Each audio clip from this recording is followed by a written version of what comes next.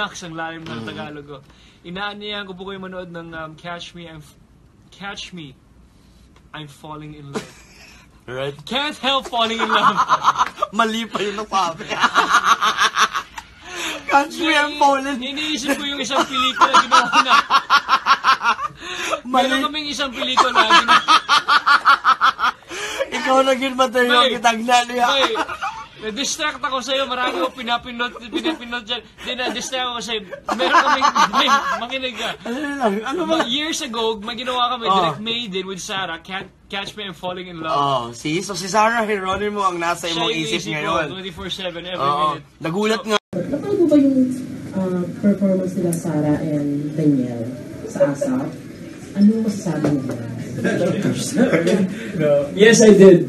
They asked me, I was guesting cinema news kanina. I did, and you know, after the performance, I called Sarah right away and I said, "See, that's what you wanted, no?" Because weeks before that, she always wanted to work with DJ, and they did, and it trended. It was viral. It was a cute, cool performance. Sa pelikula nakikinig ka ba?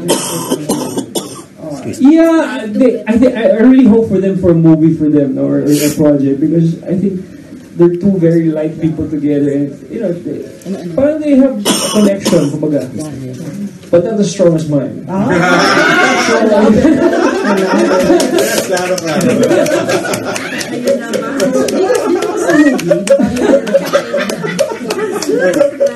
Di ba sa movie, di ba,